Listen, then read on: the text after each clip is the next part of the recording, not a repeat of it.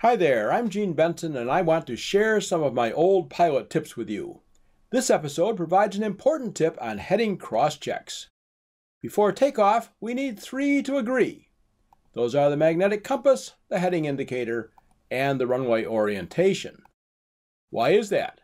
Because aligning the heading indicator with the magnetic compass is important for our navigation, making sure that the heading shown on the compass and the heading indicator agrees with the runway heading helps to ensure that we are taking off on the correct runway. That's all for now. Please visit our website, vectorsforsafety.com. Thanks to Avemco Insurance for their sponsorship, and always remember to fly like your life depends on it. I'm your old pilot, Gene Benson.